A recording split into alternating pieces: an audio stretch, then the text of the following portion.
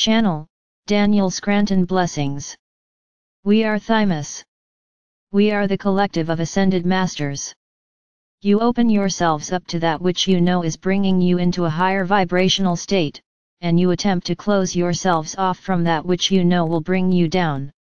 You know certain things will bring you down vibrationally because of your past experience, and sometimes you hope that you will have a different experience than previous times, but the hope is not enough to create a different experience for you. But it is good for you to hope and to make those attempts and to have a different experience of something, rather than asking something outside of you to change. You are the change makers, but the change is occurring inside of you so that you may shift to a different reality that reflects that change to you. You are not just there to create change politically or through tearing down old economic structures and building up new ones. You are not just there to build new schools so that you have better educational systems. First, you must make peace with where you are and where humanity is. You must make peace with whatever does exist, and that includes your own thoughts and your own feelings. And when you can do that, you can choose from a more informed place, and you can choose consciously. Many people do not choose consciously, but rather, they go along with what everyone else is choosing. And those of you who are awake know that just because everyone else chooses something, doesn't mean it's right for you. It is important for you to be able to navigate through these experiences and these choices without developing a jaded sensibility or a judgmental nature.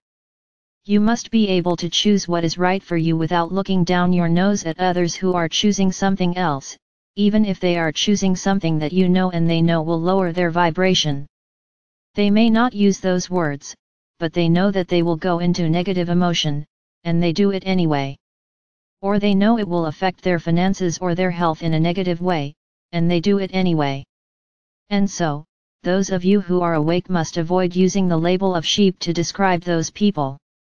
Even if they technically are asleep, they are still a part of your experience and a part of you, and they are there to be helped by you, not shunned by you. Now, when it comes to your own choices, it is smart and efficient to continue to choose that which puts you into a higher vibrational state. And it is also always a good idea for you to be able to move past guilt and regret from those times when you chose something that did put you in a lower vibrational state, and it is also good for you to also recognize the importance of the existence of that which is lower vibrational in nature. You want to make peace with everything as it is and not run away from anything or attempt to abolish anything that does exist, because everything serves a purpose, or else it would not exist. And everything is source and everything is love and everything is you. And when you start to navigate through your life in these ways, you will begin to know yourselves as masters.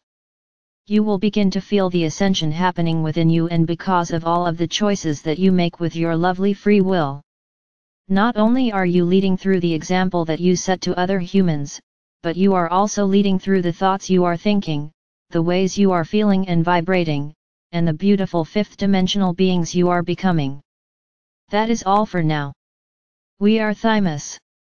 We are the collective of ascended masters, and we are always amongst you.